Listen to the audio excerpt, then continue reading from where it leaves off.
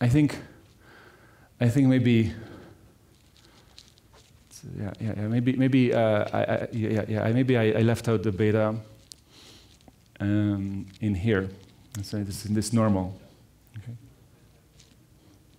So in fact, here you should put the beta, and maybe like that, or and this should be multiplied by the variance, which is beta 2 over beta. Yeah, thanks. Yeah. Mm-hmm. Okay. It's just because I ignored the variance of the normal. Okay. Any other question?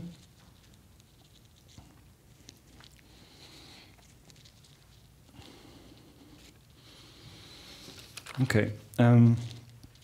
So let me. I promised you a proof. So. I gave you an upper bound, so I still owe you something. And since it's it's sort of towards the end of the lectures, I'm going to be brave and use some more serious tools than we did before. And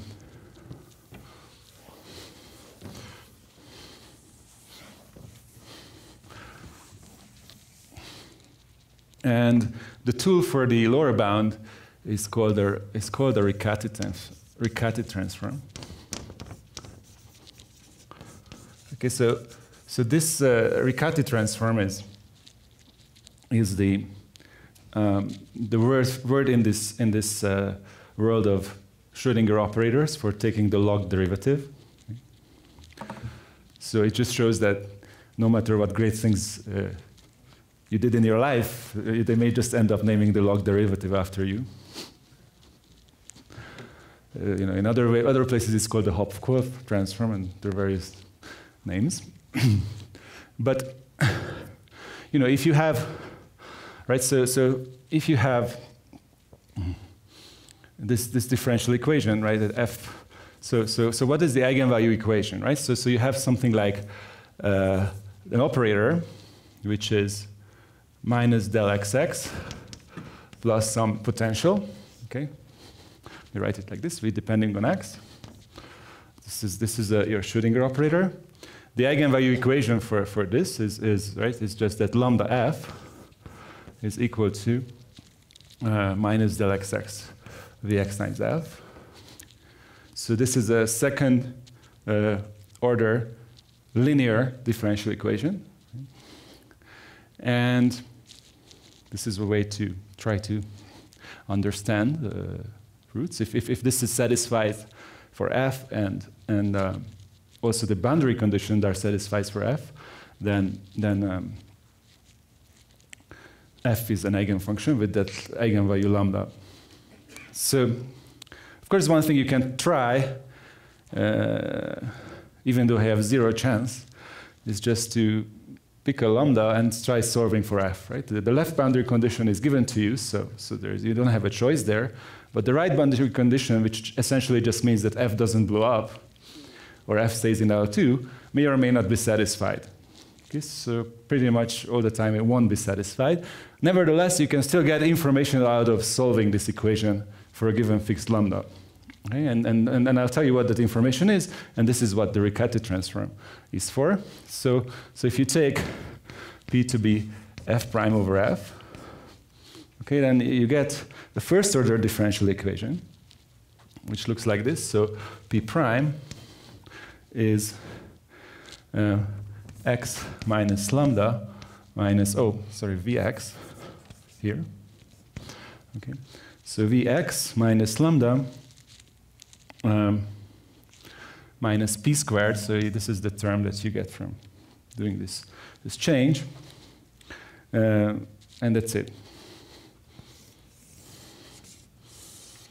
Okay, so Vx is going to be our potential, which for us it's like x plus this derivative of white noise or the Brownian motion.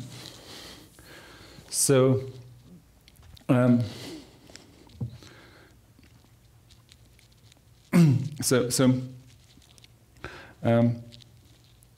yeah, so you can solve this equation instead of that, okay? And here is what the information that you get, okay? So here is the following fact, which is true in general for Schrödinger operators. And if I have time in the end, I'll maybe explain it to you. But for now, I'm just going to state it as a fact because it's subtle. So you have lambda 1 is less than or equal to lambda.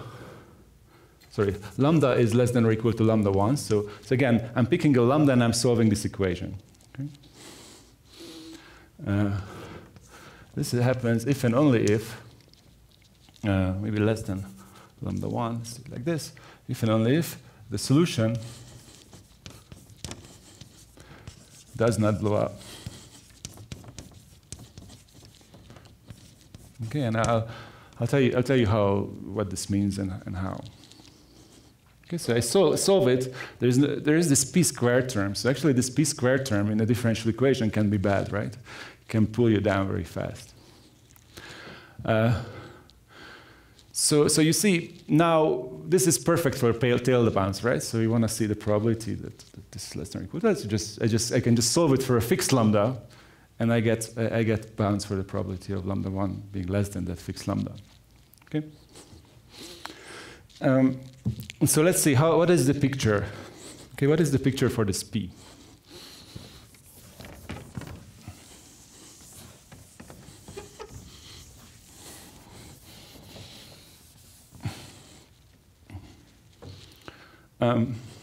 So let's look at this function, right? So for us, the Vx is x plus this Brownian motion, right? With some variance, prime. So let's forget about the Brownian motion for now, okay? And let's just look at the area operator. So how does the drift term look like? So let's say where it is 0. Where it is 0 is where x equals p squared, right? So that's a parabola. So here is x, and here is p prime, right? So it's a parabola where this is 0. Okay. And here, everywhere else, outside the parabola, the drift is down. So when you solve this differential equation, you think of some particle moving in this drift field, it will try to go down. And again, so here it's going down. And here this is, in the middle, it's going up.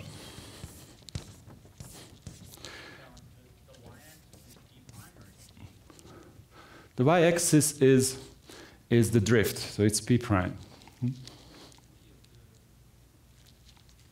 The y-axis is so what am I? The y-axis is p. Yeah, sorry. Okay, and that's p, and I'm drawing the drift. Okay, as in this sense. Okay? So this is really a three-dimensional plot. What I'm doing, sorry, it should be a z-axis, and those are represented by the arrows. Okay, so I'm just drawing this differential equation. So what's going to happen? Okay, so let's see, for example, the airy case. Okay, so let's say that I do this at 0. Okay, what's going to happen? So I have to start at infinity because I start with f prime over f, and f starts at 0. Okay, so this one actually has to start at infinity. That's some technical thing. It's not so hard to figure out what that means because the p squared really pulls it down very fast. So your particle will come here, and then it will get into this valley, okay, and it won't blow up. Okay? So that means that the top eigenvalue, the first eigenvalue is greater than 0, which is true. Okay? So now the other thing we should notice is that this translation invariance we still have here. So I should draw a different field in general for every lambda, but here the potential is just, you can just put this into x. So instead of changing lambda to be something larger, I could just look at the same picture and start it earlier. Okay. Okay, so I could start, say, from here, and if I start it early enough, then what the solution will just come down and blow down like this, and I will tell you that, that this value, the negative of this value, so this minus lambda here is actually an upper bound for the top eigenvalue, for the bottom eigenvalue of the array operator. Okay. So now so this is the picture, but now let's put in this b prime, right? So when we put in the b prime and solve this ODE, right, this becomes an SDE, stochastic differential equation.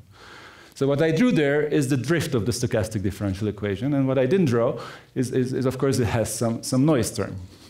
So you have this is really nice. It's literally like a story, right? You have this particle that moves in this field, and you're rooting for it to blow up or not to blow up, and you want to see what is the probability of those things happening. So what could happen? Well, everything that I've drawn here can happen, except there is also some randomness, right? So it's possible that this particle will start here, and it wiggles and it wiggles and it wiggles, and instead of staying in this groove here, it actually fights itself through this drift, gets to here, and then it blows down. So that kind of thing can happen. It has some probability, and actually you can estimate it. Okay. So let's actually do the computation now. Okay. So here's what I have to do. Okay. It's, to have this bound that I had up there. So what I have to do is I have to give a lower bound on the probability of the following. I start at minus a, okay, and I have my stochastic particle, okay, and I have to make sure that it doesn't blow down. Okay, so what I hoped for it to do is to come here and then end up in this groove. Okay, so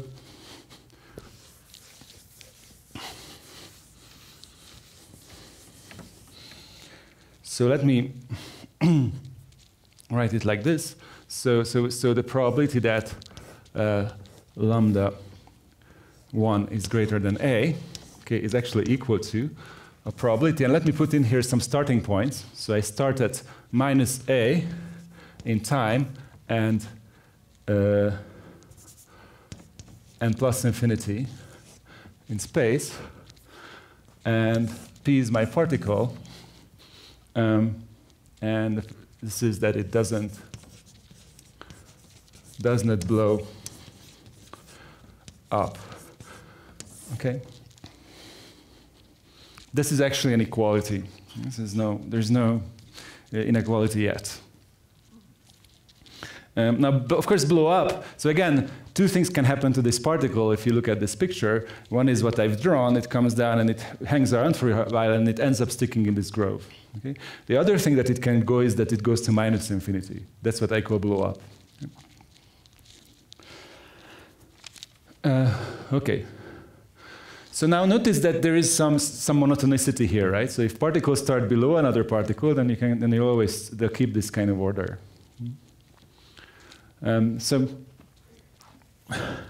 So I can, again, I need a lower bound for his.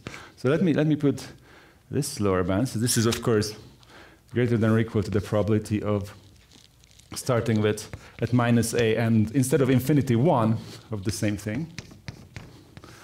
Okay, because it's easier for this particle that starts below to blow up. And then I'm going to try to describe a particular scenario for this to happen. Okay? And it turns out that this scenario is going to be good enough so that it will match our upper bound. And the scenario is this. I'm just going to have this, I'm going to look at this strip here from 2 to 0. So I'm going to start my particle at 1, and I want it to stay in here. Okay, so that's one particular way to go.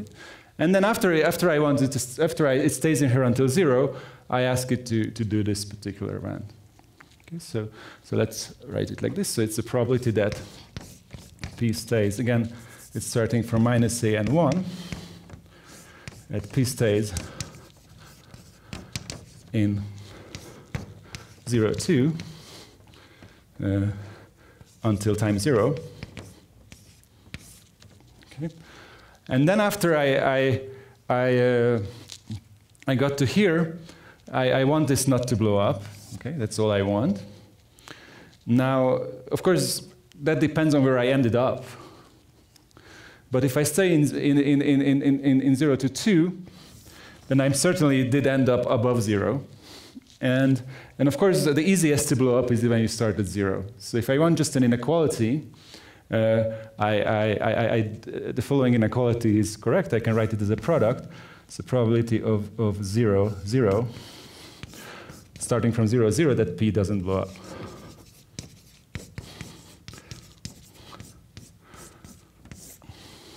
Okay? So notice that this doesn't have A in it anymore. This is just some constant. So we can basically forget about it.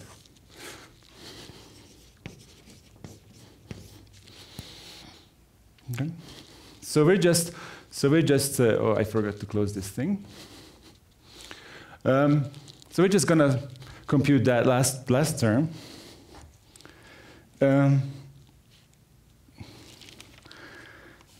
Okay. And here comes the part that I feel a little bit guilty about, but maybe you won't kill me, which is that we're going to compute that using Girsonov's formula. Okay? So what's Girsonov's formula? P is some funny diffusion with various drifts, and we know that these things are absolutely continuous with respect to ordinary Brownian motion, but there is some density. And then when you want to compute probabilities, you can, for P, you can also compute those probabilities as an expectation of this density over the event that you're interested in. So here is what this gives us. So this is equal to the expectation, and I'm going to give you just the answers here. To 0, x minus b squared. Now this is ordinary Brownian motion, dB, plus or minus beta over 8 of x minus b squared dx. Okay. And oh, I forgot to put an exponential. So yeah, this always comes in this exponential form. This is just the density what I'm writing. Okay, density of the two processes.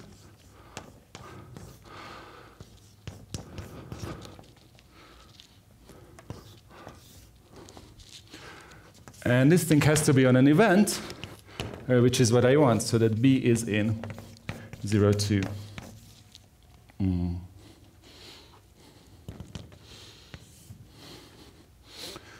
Okay? For time bt, or bx, x is time for x in minus a to 0. Okay, so this again is this thing is equal to that. Okay, so what am I doing? I want Brownian motion to start here. So at minus say 1. I want it to stay in this interval, and integrating this number over there.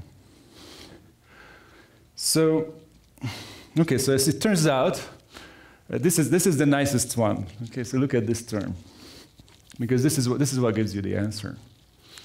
So when you look at these terms, imagine that B is between 0 and 2. Okay, so this thing you can basically forget about, right? Because in this event, B is between 0 and 2. So you're just integrating x squared from minus a to 0. Okay, so what do you get here? So these terms give you minus beta over 24, 1/3 coming from the integral of x squared of a cubed. Okay, so that's what we were after. this density term. And the other term is a dB term. You can show by integration by parts that this is actually big O of A. So it's really doesn't really contribute to the main leading asymptotics. And then you also have to check the probability that B is in this interval for that short time, but for that time from A to 0, but that's just exponential in A, right? Any Markov chain staying in some reasonable set for a time is just exponential in a time. So, okay, so that's again unimportant. So that's the end. Okay. So I hope this was somewhat useful. I've shown you how to think about random matrices in terms of random operators, right? By actually keeping the structure of the operator and using that to deduce questions that you're interested in, even in the limit, right? And they have seen, I think, 3 or 4 kinds of operator limits of matrices, and all of them gave us some theorems about laws of eigenvalues and other things. And as you know, this area is huge, so there is a lot to do.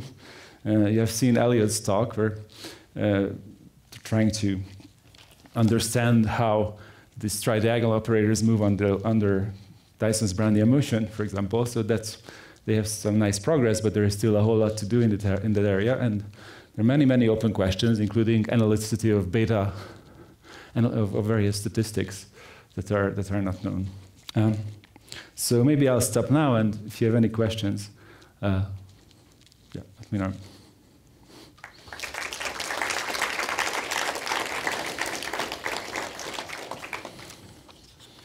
More questions?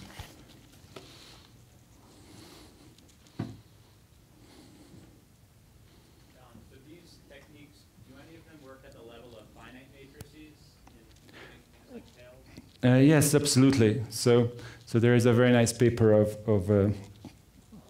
Brian Ryder and Michel Ledoux, where they use exactly these techniques to give large deviation bounds for matrices, finite matrices. Yeah, you know, it's not.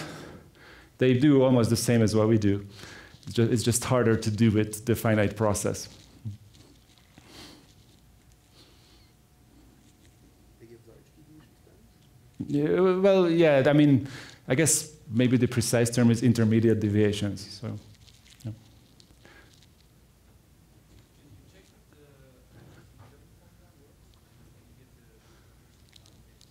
Yeah, thank you for that question. So yes, that's another thing. This is also a nice way to deduce the TracyWidom formula, which is the Penn-Levy formula. Because when you write, you know, you look at this equality, P doesn't blow up, right? P is an SDE. And when you have an SDE, the probability of some SDE is not blowing up is actually, you know, expressed as a solution of some PDE. This is always the case. So you can write the PDE for the TracyWidom formula, okay, using this. And with some extra work, the key is that the values of that PDE are not always meaningful, because you don't really know what it means when you start your you see, these things have meaning, right? This is TracyWidom tails, but only when you have plus infinity. So the difficulty is that you don't have an interpretation a priori of what it means when you put here a different number. Okay? But you can write a PDE for this P, where A and this thing varies. So to that comes this, to the rescue comes the theory of rank 1 perturbation. This is done in a paper in the thesis of Alex Blumendahl, my Furman student, which is that it turns out that if you do rank 1 perturbations of these beta ensembles, then and you push it through this limit, they just become boundary conditions. So for the rank 1 perturb TracyWidom laws, you have the same thing, except you put here some W. Okay? So now I have an interpretation of that number for every A and every W. And I also have formulas for that number using Penn-Levy equations. And you can actually just plug in those formulas and check that they satisfy the PDEs.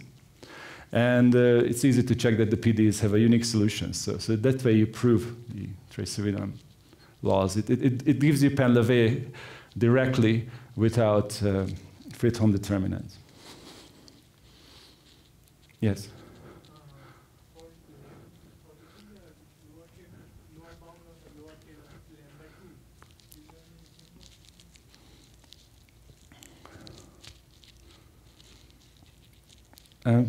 Yes, it's a good question. I don't know. I don't know a good answer to that. Probably for 2 you could work something out, but if you want for 1,000, it would be maybe possible, but you'd have to give up some precision or something. Do you know what the optimizing functions look like? Well, if you go among, so the optimizing functions are the eigenfunctions, right? And I do have some idea of what they look like. They're similar to the Airy functions, right? To the Airy eigenfunctions. Am I talking about? No, the optimizing functions are the eigenfunctions under this strange large deviations. Yeah, sorry. So they're not similar to the Airy because this is large deviation regime. Yeah, sorry about that. Well, you know, yeah. So the answer to this is we haven't looked at it whether we know, right? So you expect it to be close to what we guessed for optimizing functions, but I don't know how close. I think you could probably get something out of it by if you study this diffusion, then you can study this much more precisely, and there are various papers of studying these things more precisely and getting further terms in this expansion of the tail. And from those papers, you could probably, if you wanted to get information about the optimizing functions, yes. More questions? If not, let us thank again Balint for this beautiful lecture.